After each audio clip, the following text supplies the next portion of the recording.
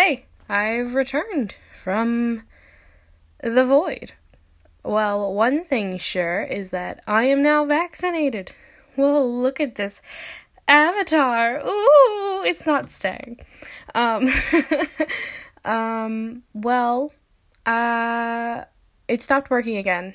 So it took me a while to get around to it, but I just ended up doing it on my phone because I want to do videos, but it's just being dumb and I don't feel like dealing with it. So, you know how life is.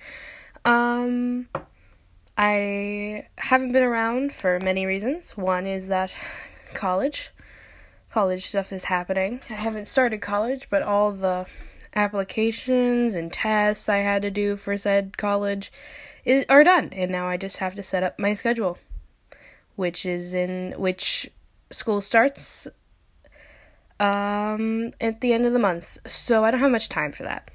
But anyway, as you can see, as a typical with me, I've just drawn fan art again, because I can't help it. And Technoblade fighting is something I've wanted to try to draw, because I didn't know how to do a braid in motion. I tried my best.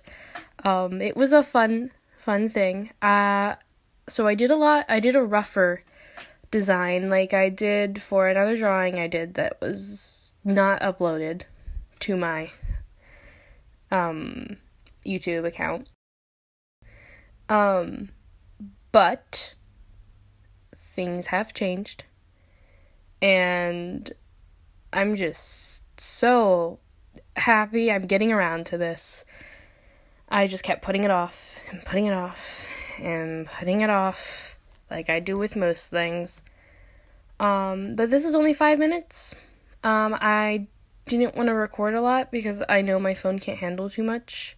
So I just did like a short 5-minute video, which is a lot shorter than I'm used to, so it'll probably be pulled up from like the 5:03 to like 5:10, 5:15, depending on how long my end credit thingy is. But I decided that his crown has fallen off because he is in such great motion that it just fell off because there's no security to holding that on. So, tilted it.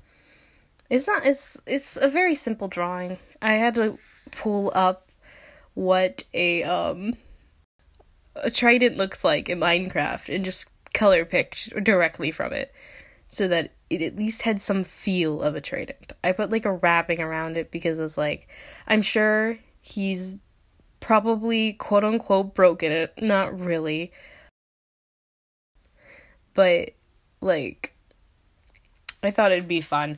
Oh, blood warning. I do draw blood in this for fun because I went back to my roots of drawing things bloodily. I did that a lot when I was in middle school, and honestly,